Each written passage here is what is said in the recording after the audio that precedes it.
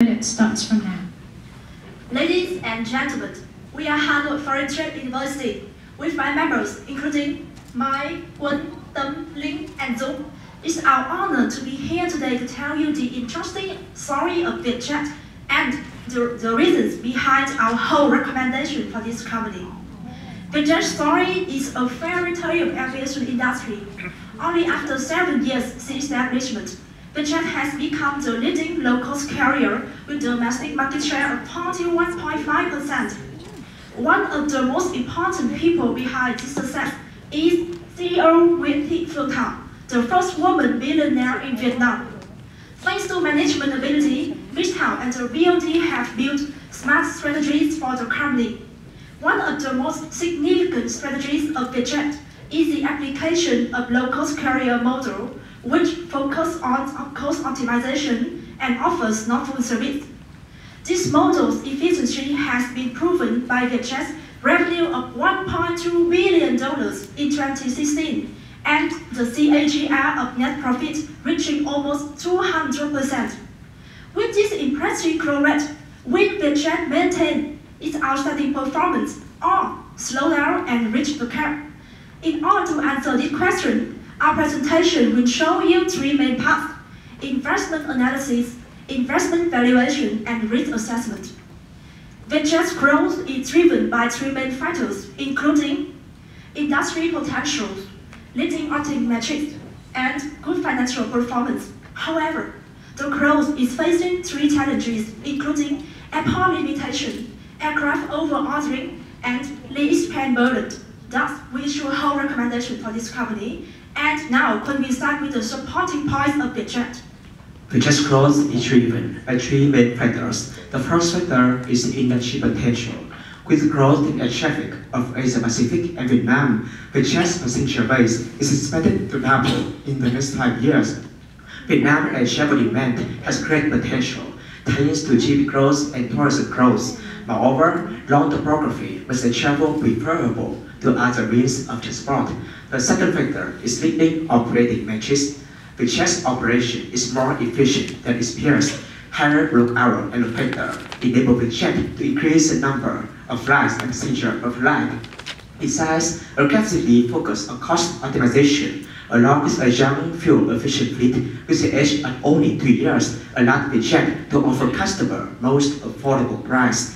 And the last factor is good financial performance. CAGR of Vietjet is 64%, deriving from the growth of transportation revenue, ancillary revenue, and sale of aircraft. The rise in sale of aircraft is a result from dramatic increasing number of aircraft sold. When purchasing aircraft in large orders, Vietjet get high discount and thus high profit margin of 15%.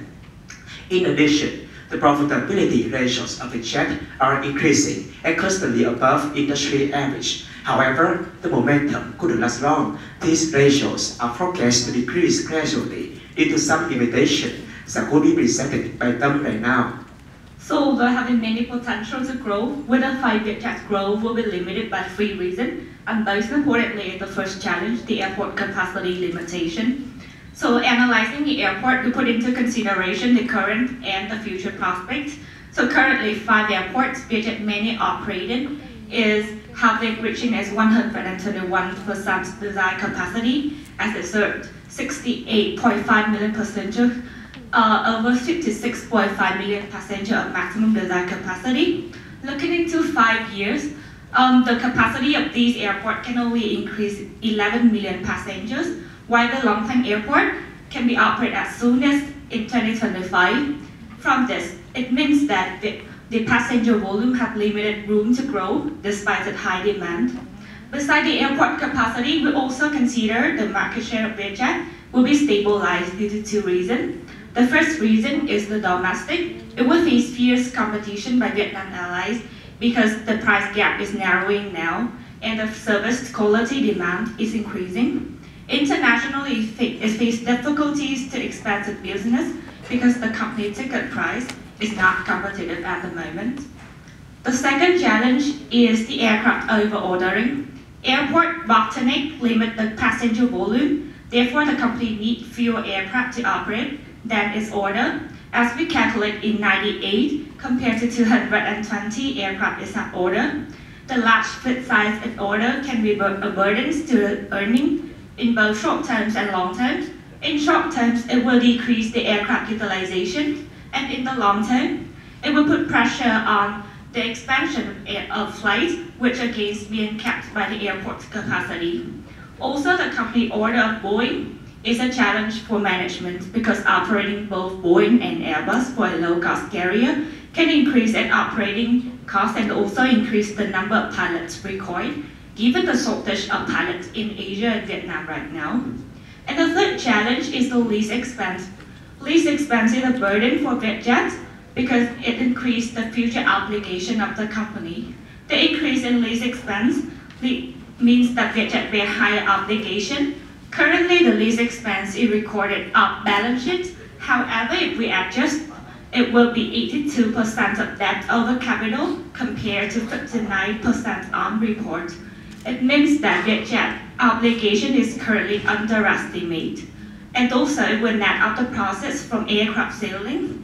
The SLB transaction brings the company process as exceptions and require Vietjet to pay the lease expense in later years. However, in the future, as Vietjet will receive fewer aircraft, it will decrease the inflow. However, the outflow will increasing because it operates a larger fleet size. Therefore, it will decrease the profit of the company. So our valuation will be presented by Link. We put into consideration of both support and the challenge of the company.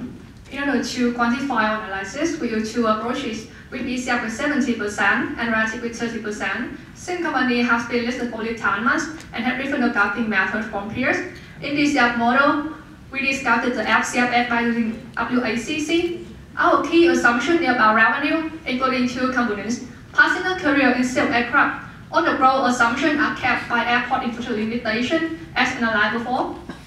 The passenger carrier is driven by three factors. The passenger volume can only reach by 30 million by 2022 due to airport limitation. The travel distance will stay flat at 900 km domestically and slightly increase internationally, thanks to the introduction of new destinations in the future. Besides, the upcoming 5 years will keep constantly, as expected aggressive competition, whereas the sale aircraft segment will offer 50% gains on average and 0% gain on Boeing, because company will need to operate fewer aircraft than plane and will operate only average to maintain efficiency. We calculated the WACC at 9.13% by using the PM model and company obligation statistic, and 3% of terminal growth rate by using the benchmark of Asia-Pacific Airlines and Vietnam growth. As a result, we are at a price of 125.2 thousand Vietnam dong. Regarding to relative analysis, we chose EV without approach due to the complicated financial structure of airline industry. The chosen peers are companies with mid-cap and operating model and metrics are relevant. We calculated the median at 6.77 and multiply with enterprise value and get a price of 123.3 thousand Vietnam dong. By the end, we arrived at a price of 124.6 thousand Vietnam dong. And in order to mitigate the model risk, we also run multiple simulation and reaffirm our recommendation. And right now, we'll give more details about risk assessment. Complete analysis, we define three risks that significantly affect the jet. The first is the competitive dynamics. The current environment is quite favorable, with the Vietnam Airlines pursuing a different segment from the jet. However, if the rival wishes to gain its target market share and foreign airlines succeed to access domestic market, future competition may lead to segment overlap, price competition, and hence lower ability to pass surcharges to customers, especially fuel and interest expense, which is the second risk. Fuel cost is the biggest component in expenses, and is slowly increased by 12% of the jet fuel price, will reduce expected gross margin by roughly 4.4% in the next 6 years. The company has not involved in any fuel hedging activities, and inexperience can be a drawback if it engages in these instruments in the future. Also, interest rate movements will specifically affect the jet in both ways, interest and lease expense. The third risk is the aircraft catastrophe.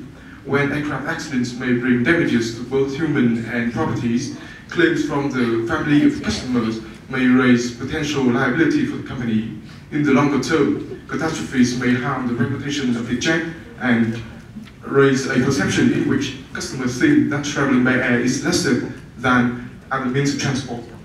And Adam is going to give you some final words about our recommendation. Foreign Trade University, your time is up. I think only the thank you part is left, right? Okay. Certainly. Thank you for listening. Okay, so